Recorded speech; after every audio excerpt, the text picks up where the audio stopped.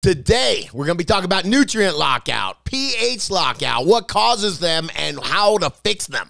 When you're mixing and measuring your nutes, there's a lot that can go wrong. The concentrations, but specifically the ratios. If you do it wrong, you waste your nutrients, you waste your money, and your plants don't get what they need in the end. We're going to get into all that. But before we do, this video is brought to you by Real Growers Grow Dots. Grow Dots are absolutely the easiest way to feed your plants. You mix Grow Dots in once at the beginning of your grow, and they feed all the way to harvest. You don't have to worry about nutrient burn, nutrient lockout. Grow Dots does all the hard work for you. Go over, check them out over at realgrowers.com. And while you're over there, use coupon code Scotty420 and save 20% off your first order. All right, I see you ready? Come on, let's jump into it, man. Okay, so assume that I'm not just going to use Grow Dots and take the easy way out. Sure. I do want to know about nutrients, and for me as a new grower, this is one of the most intimidating aspects because I see so many ways that this can go wrong. Sure. Well, thanks to the internet, this doesn't have to be intimidating. There's lots of great information out there. And do me a favor, hit this picture if you would really quick. All right, so I've got this nutrient availability chart pulled up, and tell me what I'm looking at here. You're looking at all the essential nutrients. There's nitrogen, there's your big ones, phosphorus, potassium, you got calcium, magnesium, sulfur, and you can see where the fattest part is where they can be absorbed. That's the right pH range for them to be absorbed. And you can see there's some have fat parts in the beginning, some have them at the end, but if you go between 6 and 7, if you look at that and you just draw a line between 6 and 7, you're getting most of that. You're getting the fat part of most of those nutrients, so...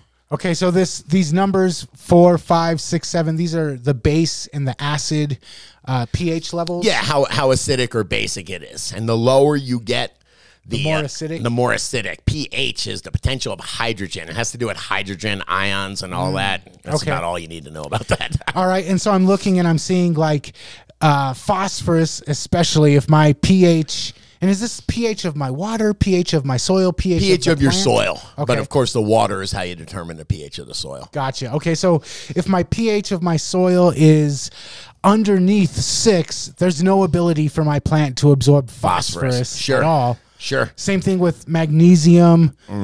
But then I'm looking at some of the other ones like iron, and if I go above 7, then I start locking it out, and my plant can't absorb the iron past that? There's absolutely a sweet spot, and thank God it's pretty wide. The range between 6 and 7, as far as pH goes, is a pretty wide range. It's not hard to keep it in there. Okay, and I've seen you actually test the water. Sure. Here you have some kind of like... You drip something in the water and it changes color. Anyone that had a swimming pool growing up had the little test kit, tested for chlorine on one side and acidity on the other side. It's pretty much the same thing. We're testing for the acidity. You drop a few drops in the, you got like a little mini test tube. You drop a few drops in there. You look at the color and you just match the color up. It should be somewhere in the green area, at least on my tests. Okay, and so... if I'm doing that, I've got my water, I mix in those drops, I see that either my water is too acidic or maybe too base. Sure. How do I fix that? Yeah, traditionally you would go buy a bottle of pH up and a bottle of pH down. The down is going to be the acid, the up is going to be the base, and you would continually take tests and measure them and do it that way. So if my water is, say, too acidic, then I'm going to add some of the pH up. Now, don't forget, you got to add too much pH up, so you got to add some pH down again. Okay. I think they use phosphoric acid to bring it down. Is it potassium hydroxide? There's some crazy chemicals that they use that are really high in pH that they'll use to bring it up. And if I go to my local grow store, will they know what? Okay, and they'll be able to hook me up and help me out. Yeah, definitely. Probably $30 a gallon for each. Yeah. Okay, so I feel like I have a pretty good idea on how to deal with pH lockout, and now I need to understand something else that you said you were talking about. Antagonism, I think. Yeah, antagonism is there's only a certain amount of spots for this nutrient to be held onto a soil particle. Soil particle is a finite amount of space. So to have these on, if you have to have them in the right proportion. Okay, let me ask you. So I pour my nutrient into my soil. The soil holds on to that nutrient and makes sure that it gets to the plant. Otherwise, it would just flush right out. Yes, and it does that through, I won't get too deep into it, but it has these charges that hold it. If you don't have those charges, then there's nothing holding the soil. There's positive that bonds to negative, and just like the earth's a magnet, so's the soil, man. Okay, and you were kind of explaining it to me like there's a certain amount of seats available, or a certain amount of slots available in the soil to hold the nutrient. Yep. And then I kind of got lost. Help me out. Explain it to me. I try to be really simple. You might hear about CEC, cation exchange capacity. Cat ions are the nutrients, and the nutrients have to be able to be exchanged. If they're stuck on that soil particle, no good. So they have to be exchanged. They actually get exchanged using hydrogen. So that's why if there's not too much hydrogen, potential of hydrogen, pH, or there's too little, that's why it messes up the nutrient exchange. Okay, and you were saying something about if I have too much of one, it takes up all those seeds, and then the other nutrients that my plant might need don't have the ability to bond onto the soil? Absolutely. We're talking about positive and negative bonds, and and there's double positive bonds. A double positive bond will knock off a negative, it'll knock off a single positive bond. So if you've got something like sodium that is super bonded on there, you have to knock it off, and you have to push that out of the way and get the nutrient that you want in there.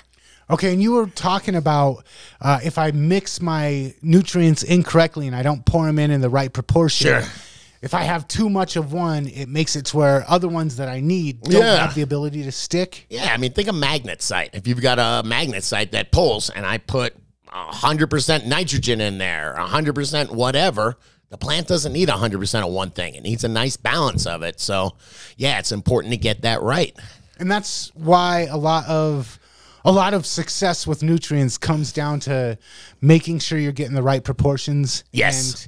And most of the nutrient companies, they kind of give you instructions on what to mix and how much of each. Yes, and there's a reason why they're in those bottles, too. It's 3 separate bottles. It's because of the ratios that it has to be.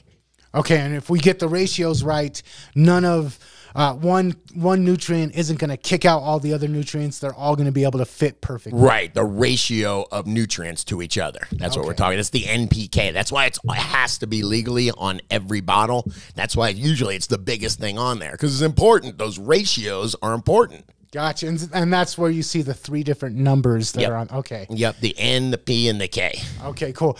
All right. So let's talk about some things that I can do to make sure that my plants are getting all the nutrients. Obviously, we just mentioned making sure that we're mixing the right proportions. Right. A lot of the high quality nutrients, they make that pretty easy for us.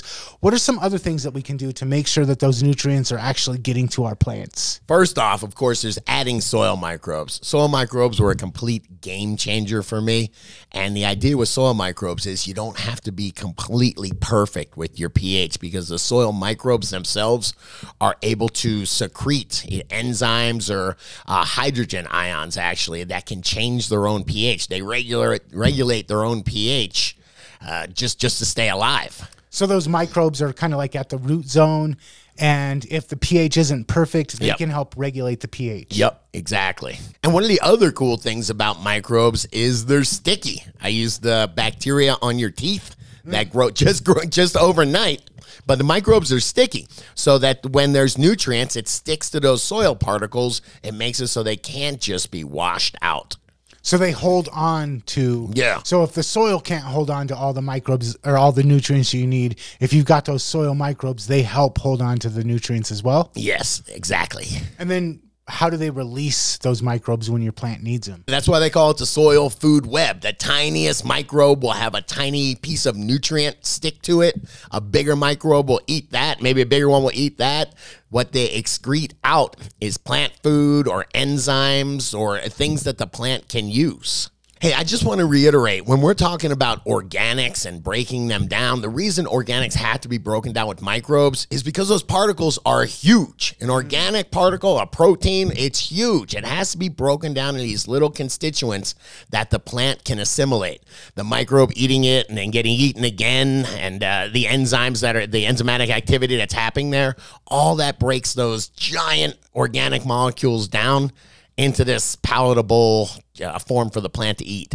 Okay, so if I'm feeding organic nutrients, I need those microbes in there to help break it down and make it Yep. plant available. Yep. If I'm feeding synthetic, the microbes are in there and they help keep those nutrients at the root zone instead of just flushing them out. It's a regulator at that point, yeah. Okay. When we talk about these microbes, they're colonizing the rhizosphere, that area where the root meets the soil, that 1/20th of an inch there where all these exchanges are going on.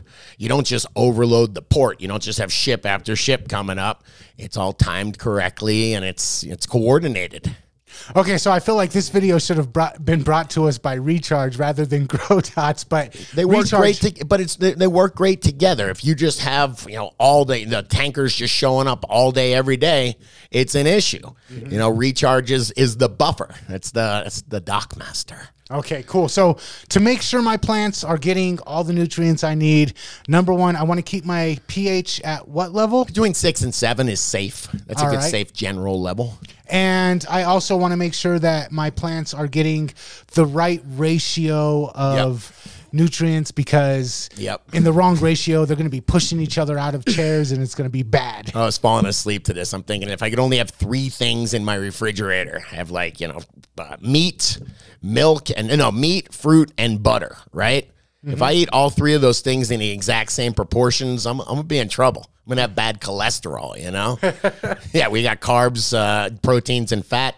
They got nitrogen, phosphorus, and potassium as their major building blocks. So we have to get those in at the right proportions, or else we might stay alive, but we're not going to be healthy. Right, and we want our plants to thrive, not just stay alive. That's right. That's right. These are the things that I pay attention to in order to get the most amount of nutrients into my plants. But what about y'all? You got any tips? Let me know in the comments. And if you like this video, please hit that like button, click that subscribe button, and check out the other couple YouTube videos they're recommended.